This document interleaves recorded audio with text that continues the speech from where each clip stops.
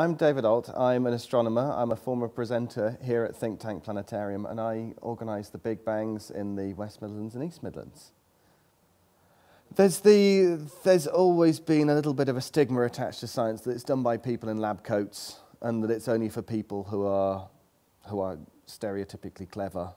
But all science needs is an imagination, and teachers need to foster that imagination so that people can dream. Science needs people who will go up against others saying you can't do something, like you can't make a man fly, you can't go to the moon. And it needs imaginations who will say, okay, I think we can. And that's what science is about. It's about questioning, asking questions, and being creative.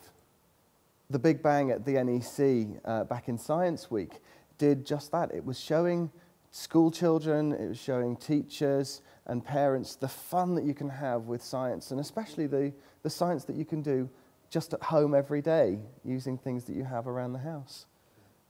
What's attracted me about the library now is just the sheer scale of the library and the amount of opportunities that it's going to be bringing, from being able to ask experts to, if you have an idea, then the library will be able to work with you to build on that idea and to make that idea work, whether it be from business to arts to culture to science and technology. I also love the fact that there's going to be a whole load of performance spaces, and the BFI Media Tech that's going to be there that's just going to be amazing to be able to walk in and watch any film. But also the technology behind the library, the engineering behind it is amazing.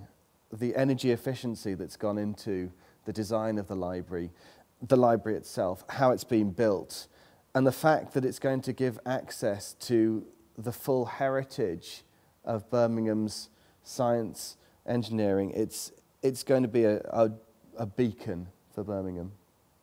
Well, the new library is going to bolster Birmingham's reputation in quite a few areas, right from culture through to science.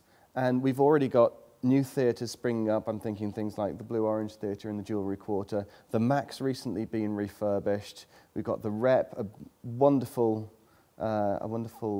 theatre.